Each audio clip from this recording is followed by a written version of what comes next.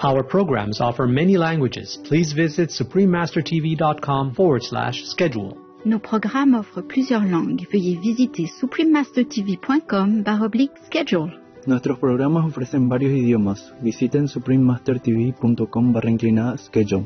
Манай нэвтрүүлгүүд олон хэлээр гардаг зочлог хаяг suprememastertv.com/schedule.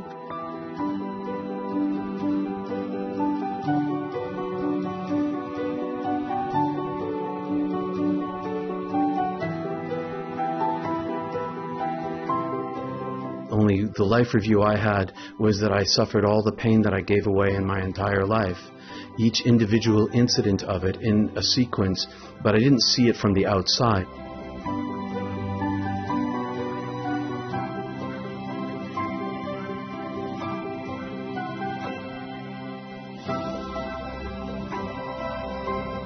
Heaven is Beautiful, Near-Death Experiences of Reverend Peter Panagore, Part 1 of 4. Continue watching to find out more.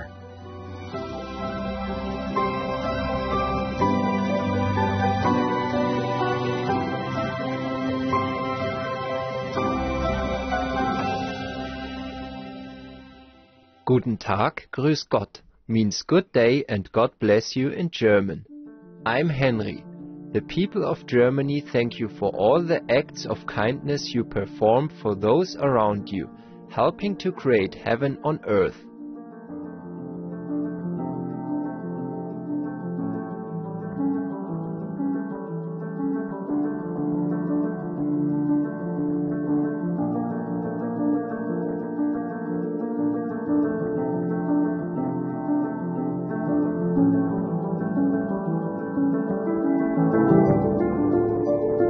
Welcome to part 1 of 4 of our series.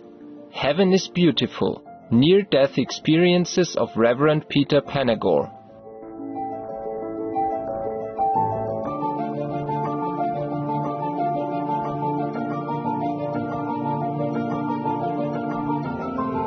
Reverend Peter Panagore is an internationally renowned church pastor, inspirational speaker and devotional storyteller who has written several books, including the best-selling Heaven is Beautiful, How Dying Taught Me That Death is Just the Beginning. As a former pastor of the First Radio Parish Church of America, his uplifting program, Daily Devotions, was broadcast every day for 15 years with 30 million views annually.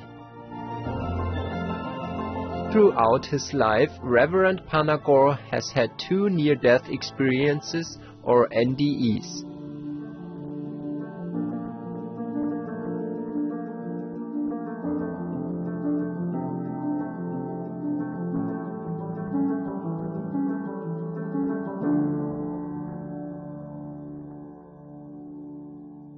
In our series, Reverend Panagore shares what he experienced when he seemingly died and how these remarkable events transformed his life.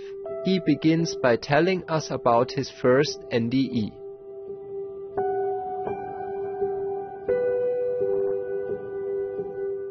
In 1980, I was ice climbing in Banff Provincial Park, which is in Western Canada, my partner Tim. And I made a mistake in my equipment, which slowed our climb down and put us in danger. We reached the top of the climb by sunset when all the other teams had descended. We fought our way through the night with hypothermia and frostbite to get to the last rappel sometime before dawn. And hypothermia advanced to the stage of falling asleep, and that's the end game. I was clipped into the mountain, we were off the ice on the rock, and I began to fall asleep. And when I would fall asleep, I would collapse and strike the rock and wake up. And I pulled myself up this one time, and as I stood up, my peripheral vision became like a fade to black on a stage in the theater where the spotlight is wide across the stage and narrows down very rapidly to a singular point of blackness. And suddenly I felt myself collapse as I thought I had done before when I was falling asleep, only this time my consciousness remained intact and my brain didn't shut off with sleep. And I wondered to myself, what's going on here? I'm experiencing something I'd never experienced before, and the darkness suddenly expanded in front of me to infinite size. Everything I say is in metaphor. It's very difficult to put into language. I saw a little tiny spot of light come rushing toward me and expanding to fill my entire vision, only it wasn't light like a photon. It was an intelligence beyond my capacity for understanding, and it communicated to me telepathically, I'm taking you. And I said, no, you're not. And it took me against my will and carried me, and I was not afraid. I was in a place of comfort, and I was being carried by this entity that was projecting comfort into me. And the next thing I knew, I was popped out or into an eternal-sized, greater, illuminated darkness. And I was a singular orb of consciousness that was all of my senses, my smell, taste, touch, hearing, thoughts were all one thing. And I was much larger than I am as a human being. And the first thing I realized was, this is who I am. Now I remember. How could I have forgotten? This is what I am. And I could see in every direction at once. And I could see nothing. It was eternal, illuminated darkness, but I was unafraid. I'm in a place of all time and no time. And a portal, a doorway, an opening appeared in front of me, and I could see through this translucent and transparent flow of a shimmer of a doorway. I could see this elongated eternal tunnel, and I reached out with my soul self, and I touched the surface area of this translucent and transparent flow, and it was all life, all living, all being, all loving, all eternity. It was all energy, and it flowed into me, and when it flowed into me, I heard my soul name called, and not Peter at all, but the name that created my very essence of my being.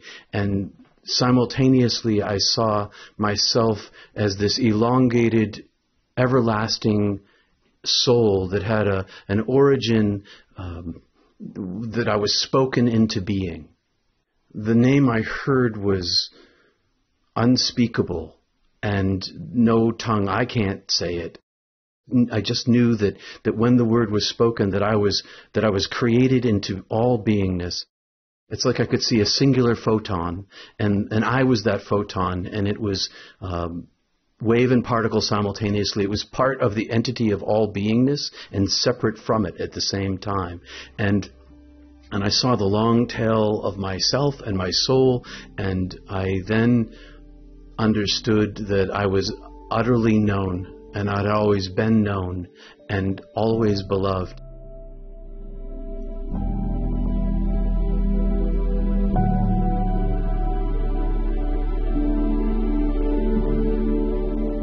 This is indeed a very inspirational experience.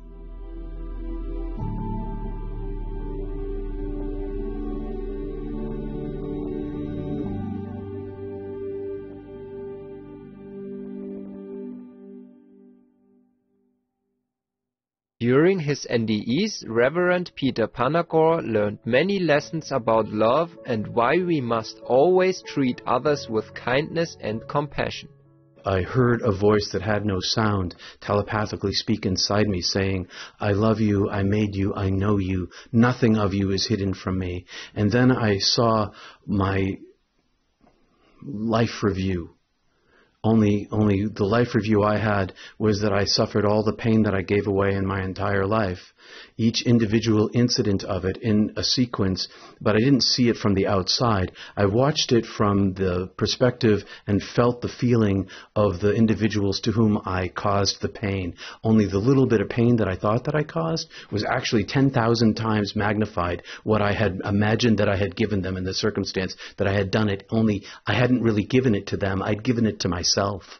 And that there was no distance between the one who I caused to suffer and the suffering that I experienced. And it was all of the pain that was intentional and all of the pain that was unintentional in my life. I felt all of this suffering, but meanwhile, the voice was saying to me, I know you, I love you, I've always known you, I've always loved you, you are my creature, I am creator, I made you, I love you as you are, and the pain that you caused is not your fault.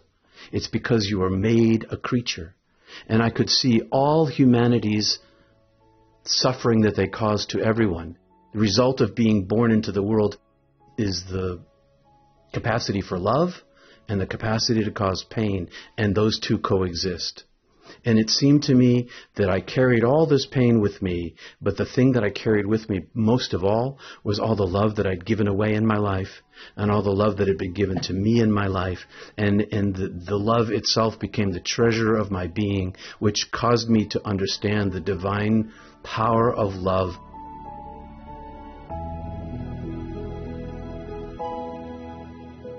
This deeper understanding about the divine power of love transformed Reverend Panagor, causing him to redirect his career. During his NDE, he also learned another important lesson.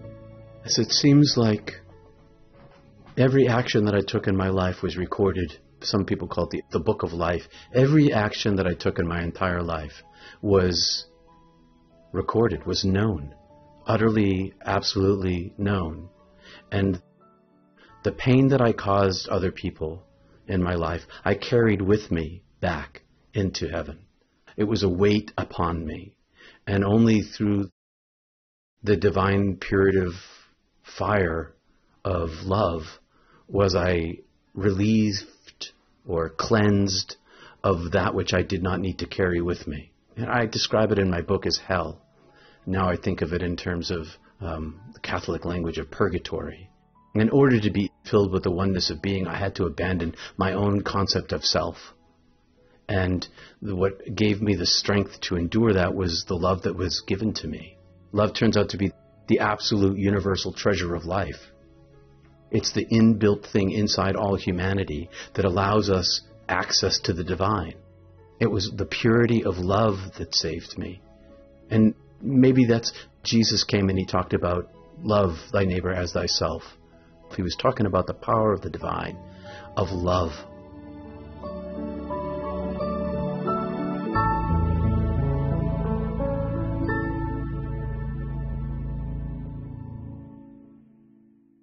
Many thanks, Reverend Panagor, for sharing your fascinating experiences.